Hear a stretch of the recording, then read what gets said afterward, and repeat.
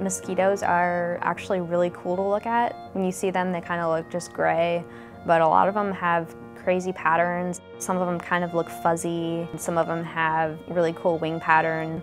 Every single mosquito has to be identified, which is quite a task when there's 1,000 or more of them. The first step is you look at the length of their palpi, which are on their face. The second way is you look at the shape of their abdomen. Some of them have their back end is pointed, and then there's some that it's rounded.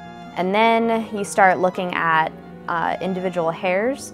Then you can separate them by if the scales on their wings are bigger, or if they're kind of linear shape, they're smaller. And then you can look at the patterns on their abdomens. At first it was pretty scary to think about. I had to learn how to identify so many different species.